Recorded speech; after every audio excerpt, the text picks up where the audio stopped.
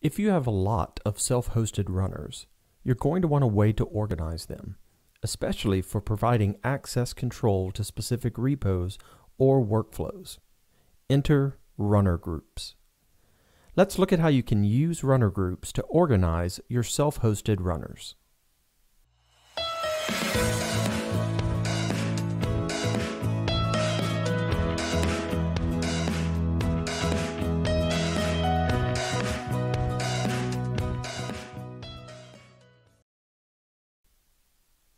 Hey y'all, I'm Mickey Gousset, and today we are looking at how to use runner groups to organize your GitHub Actions self-hosted runners. You can define runner groups at both the enterprise and the organization level. For groups defined at the enterprise level, you can specify that the group can be accessed by all organizations, select organizations, or select workflows. For groups defined at the organization level, you can specify that the group can be accessed by all repos, select repos, or select workflows. Now, let's look at how we can create and configure a runner group.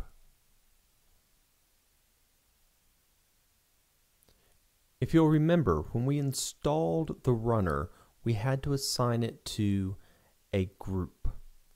Now, runner groups are ways to group your runners together so that you can assign them to specific repos and control who can access what runners. If I go to settings in my organization and I go to actions and I go to runner groups. Now this organization is not a member of an enterprise. So if you're not a member of an enterprise, you can't create groups. You just only get the default group for your self-hosted runners. But we can go into the default group to see what the options would be if we could create a new runner group. And the options, if we could create a new runner group, would be to give that group a name. We could say all repositories have access to this group, or we can specify just select repositories that have access to the group. And I can decide whether public repositories have access to the runners in the group. Now, usually you don't want to do this, because it can introduce a significant security risk by allowing self-hosted runners on public repositories and workflows on public forks to be able to trigger.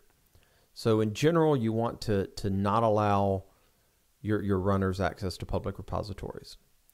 Now what's also nice though is in your groups, you can also control the specific workflows that a runner can access. So this allows you to say that the runners in this group can only be used by specific workflows.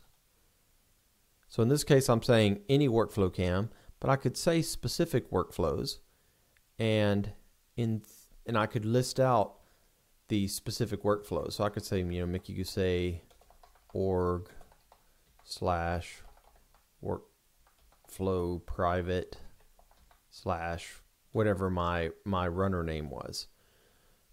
You basically path it all the way down to the workflow and to either a particular version or a particular branch. So you can use branches, tags, or SHAs to say only this specific workflow can be used on these runners. So it's just another way of being able to control access. And then you can see I've only got one runner in this group right now, which is my GitHub runner. But that shows you some of the things you can do. If you did have multiple groups, then you could specify each group has access only to certain repositories, or each group can only be executed on certain workflows, which allows you to parse out your runners, allows you to say some runners maybe are more secure and are only used for production deployments.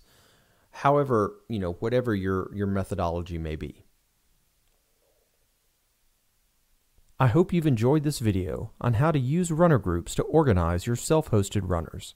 If so, please comment and like this video, subscribe to my channel, and smash that bell to be notified of my next video.